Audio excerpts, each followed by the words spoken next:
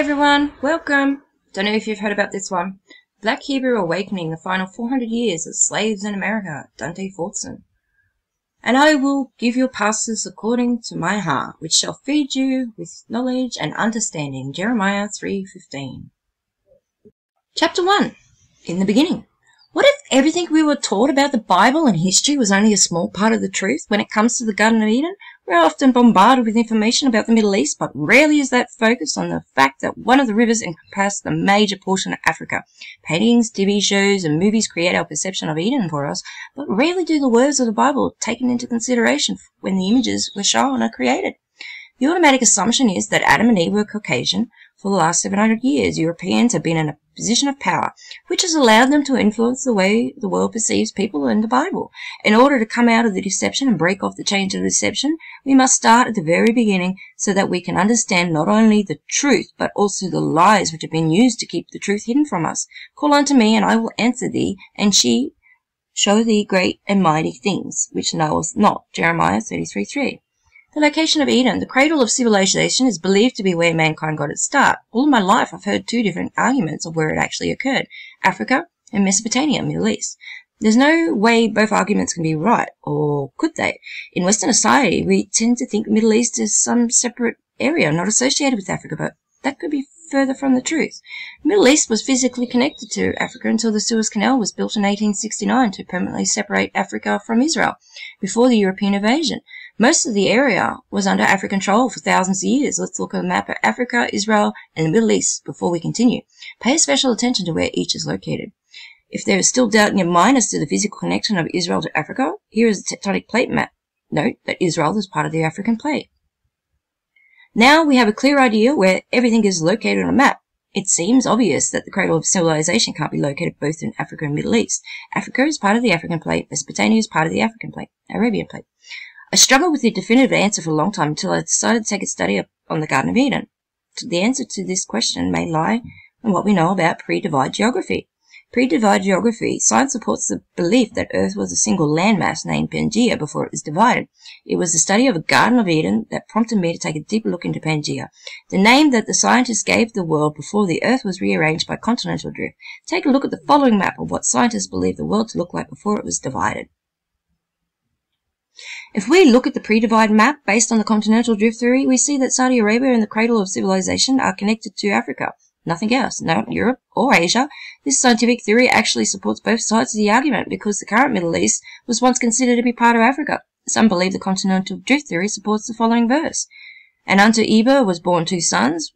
The name of one was Peleg, for his days on earth were divided, and his brother's name was Joktan. Genesis 10:25. We could argue that because the earth was one giant landmass, however, there was no Africa at the time, and that would be correct. However, while it wasn't Africa in name, people with similar skin color still inhabited the area pre- and post-divide. In order to understand the origin of these people, we need to start in the Garden of Eden. Those that dismiss Pangaea as valid science probably do so hold on to the belief that Israel is part of Asia and not Africa. Let's look into the difference between Eden and the Garden of Eden.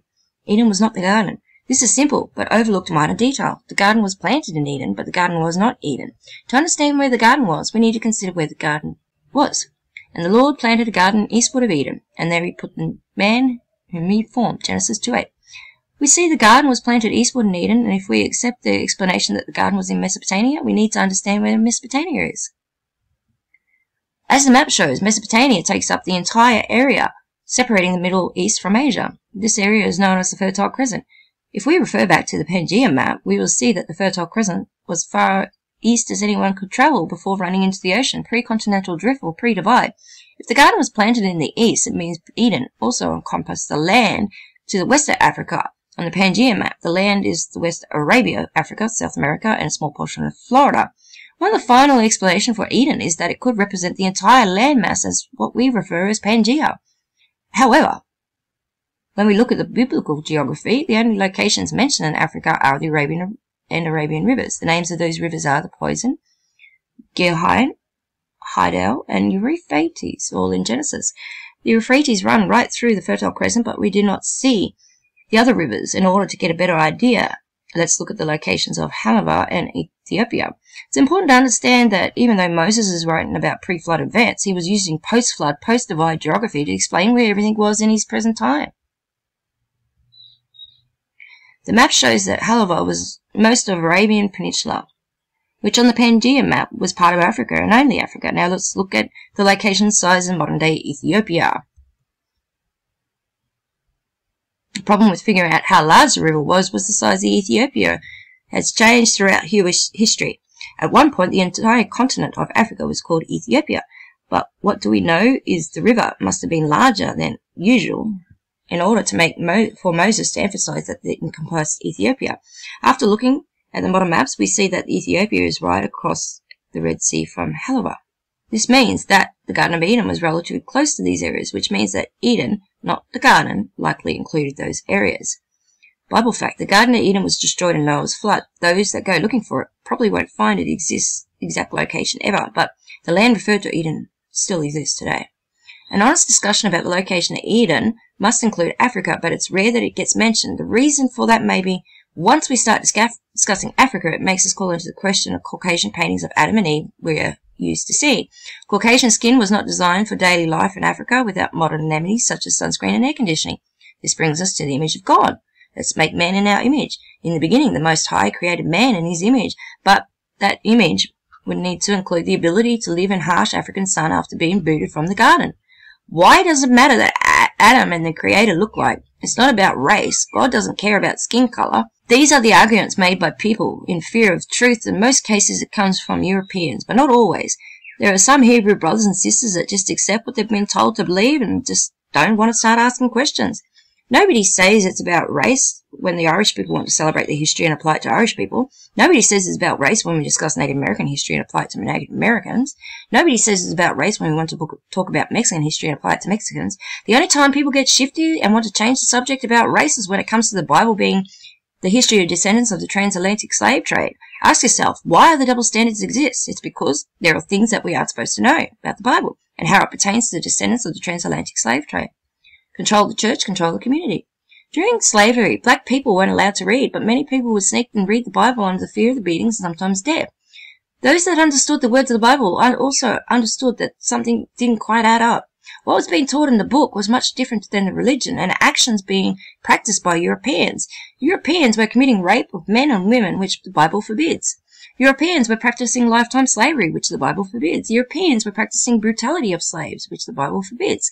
In order for the Europeans to do what they did, they were forced to create a religion around the Bible, but not based on the Bible. This is a shell assumed the name Christianity to connect it with the Bible, even though it has no connection to Scripture at all. It is true that the believers in Christ were called Christians in Antioch, Acts 11:26, but the thefts of the names and the reapplication of them to other people and the practices is a theme throughout European history, and it was this shell religion that was preached to the slaves. For the remainder of the book, we'll refer to this religion as the Eurocentric Christianity in order to differentiate from Bible Christianity. It's close enough to the truth that a few people question it, but it's far enough from the truth to make it separate false religions. Black slaves weren't allowed to read openly. They were only allowed to teach Eurocentric Christianity the way slave masters told them they could teach it. This form of doctrinal control was beneficial to the slave masters for several reasons. The master told preachers what to preach. Black pastors preached to the master's words of gospel. Black congregation followed these words as gospel. Europeans figured out if they control the black pastors, they control the people in the congregation, which, at the time, were the majority of the black people. The same tactic would be used again in 1939 by the Negro Project, in order to get the black community to accept abortion as a means of birth control. Slave owners weren't worried about slaves figuring out that they were being taught lies. The same can be said about many churches, black churches today. Black pastors usually attend European seminary, where they are taught Eurocentric Christian doctrine in most cases. The pastor comes out of teaching Eurocentric Christian doctrine to the congregation, which is rarely ever questioned. The congregation follows these words as gospel, and instead of reading scripture to see for themselves, Acts 17:11, one of the biggest lies in Eurocentric Christian belief doctrine is that we should never ever talk about race in the Bible. There are several other false teachings that go hand in hand with it. The Bible doesn't mention skin color at all. Not true. The Bible doesn't say what Christ looked like. Not true. The Bible isn't about race. Not true. If people claim to believe the gospel are fighting against asking questions about topics that appear in the Bible, It means we should definitely ask questions. People only try to steer us away from the truth when they are scared we'll find something they don't want us to see. So let's ask a question about Adam. What colour was Adam? When we consider Adam was placed geographically, it makes sense for Adam to have a dark hue of skin. We can speculate on what the hue was, or we can take the scripture for a solid answer. And God said, let us make a man in our image, after our likeness, and let them have dominion over the fish, the sea, over the fowl of the air, the cattle, all over the earth, and every creeping and creepeth thing upon the earth. The name Adam means red, reddish. Eurocentric Christian doctrine teaches that this meant that Adam had white skin capable of blushing. This is the thing we're going to see come up several times in order for European Christians to get the interpretation they need in order for the text to work with their shell religion. Let's cast aside Eurocentric doctrine and look at what the Bible said. And the Lord God formed man out of the dust of the ground and breathed his nostrils the breath of life, and man became a living soul. Genesis 2:7. If we do some digging, literally and figuratively, we'll find that there is a layer of ground referred to it as clay. This layer of clay is known specifically as red clay. In fact, there is no other such thing as ground dust that looks remotely similar to Caucasian skin in the reed of the world. The White Sands National Monument in New Mexico is the exception to the rule, but neither the Bible nor Eurocentric Christian doctrine teach that creation occurred in New Mexico. We could stop there if that was the only piece of evidence pertaining to Adam's colour, but there's more. Let's look at what the scripture says about God's image. There are some that claim that if the Bible wanted us to know what God looked like, it would tell us, and that's what exactly it does.